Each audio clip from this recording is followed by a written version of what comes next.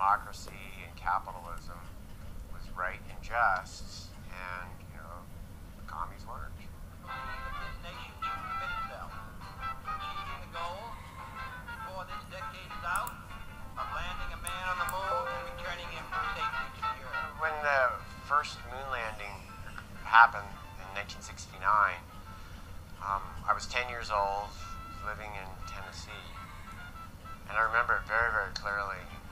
In fact, I was very excited about it, and it was really, the excitement began to build like 8 months earlier with the Apollo 8 mission.